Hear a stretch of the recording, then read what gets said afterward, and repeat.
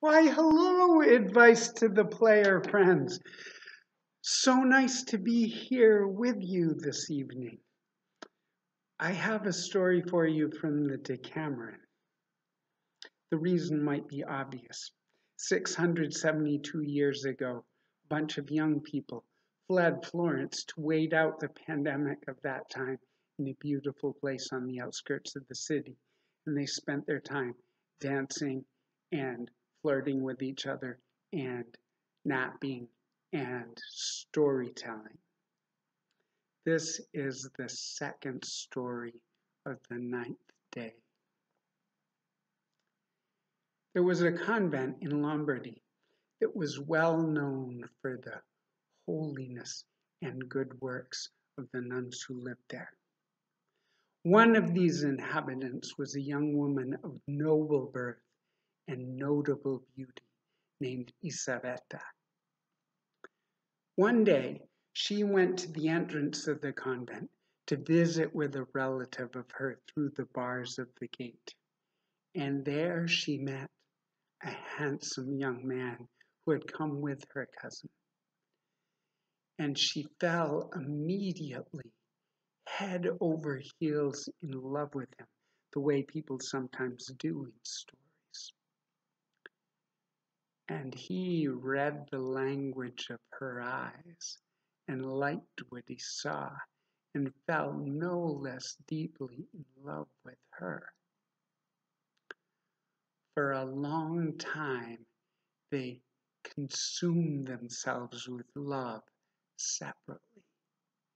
But then they arrived at a stratagem by which they would be able to be together. And after that, they came together on many an occasion to their mutual gratification.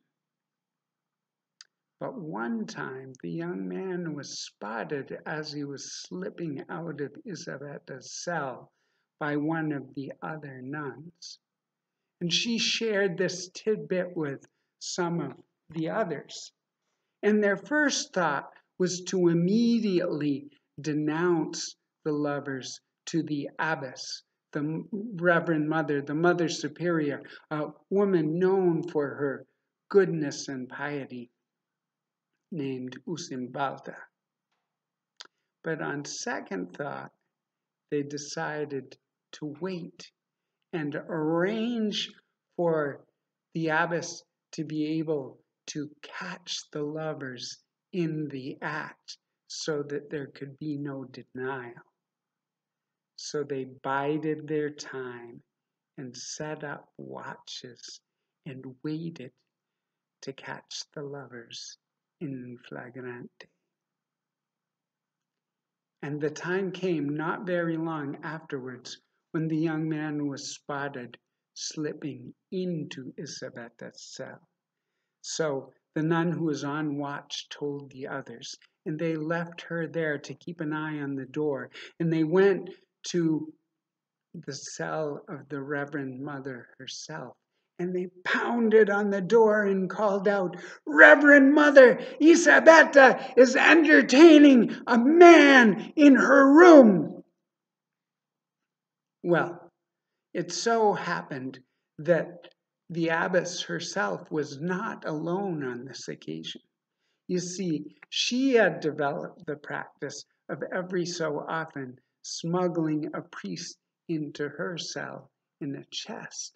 So when she heard the nuns at her door, she was afraid that in their zeal and haste they would burst in upon her and her guest.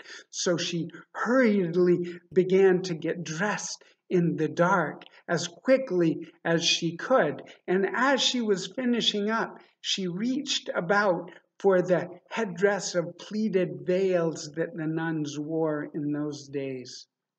And instead, her blind hand came upon the priest's breeches, and she arranged them on her head and shoulders and stepped boldly out of the room and deftly closed the door behind her and said, "Well, let's see what this harlot has to say for herself." And they all swept down the hallway together as one, everyone so single-minded that they didn't even spare a glance at the abbess to see what she was wearing on her head. And they got to the door of Isabetta's cell, and they pushed it against it as one, and they lifted the door off the hinges, and it fell with a crash. And there they discovered the lovers in each other's arms, so stunned by the sudden intrusion that they didn't move a muscle. But the other nuns picked Isabetta up and, at the abbess's instruction, whisked her off to the chapter house, while the young man stayed behind, got dressed, waited to see what would happen, swearing to himself that if they so much as touched a hair on the head of his beloved, he would take revenge on as many of them as possible and then whisk her away from the convent once and for all. Now, at the chapter house, the abbess sat down at the head of the room with all the nuns grouped before her, and she stared down the accused. And she opened her mouth and she unleashed a torrent of words, calling her all manner of names, the worst names ever used to describe a woman, and punctuating her tirade with threats of the direst sort.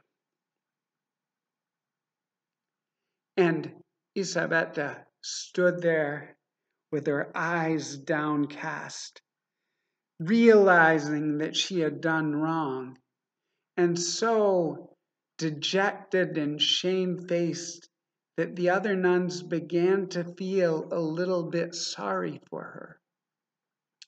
But then she stole a look up at her accuser, and she saw the leggings and ties of the priest's undergarment hanging down on both sides of the Mother Superior's face, and she immediately drew the correct conclusion. And she recovered her confidence. And she looked up and she said, "By the grace of God, Reverend Mother, tend to your own headdress, and then you may say to me whatever you like." Well, the abbess had no idea what she intended by these words, and was just further enraged that she had dared to say anything. And she replied, "Why, you impudent whore, how dare you talk back to me after what you've done, bringing the name of our convent into disrepute after we've built it up so painstakingly over so many years." But Isabetta calmly repeated, "By the grace of God, Reverend Mother, tend to your own veil, and then say to me whatever you please." And upon this repetition, the other nuns looked up at the Reverend Mother as she herself raised her hands to the sides of her face. And they all discovered at once that she had been caught guilty of the same behavior for which she was dressing down Isabetta. And she changed her tune, and she began to preach a sermon about the weakness of the flesh and how unreasonable it was to expect poor sinners such as ourselves to resist these natural urges.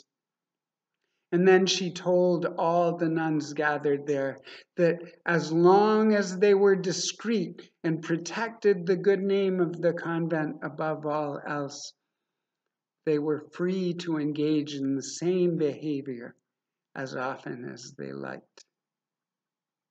And then Isabetta was released, and she and the abbess returned to their respective lovers.